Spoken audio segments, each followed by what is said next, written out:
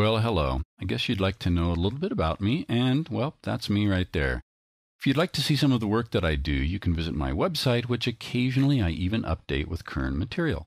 I do support this series, and if you've got any questions about some of the content covered here, please get in touch with me at tutorials@markbremmer.com. I do like to make sure that you've got the best experience possible, if I can help that. I work in quite a few industries, from technology to advertising to entertainment. I do always concurrently work as an illustrator, a 3D modeler, and an animator.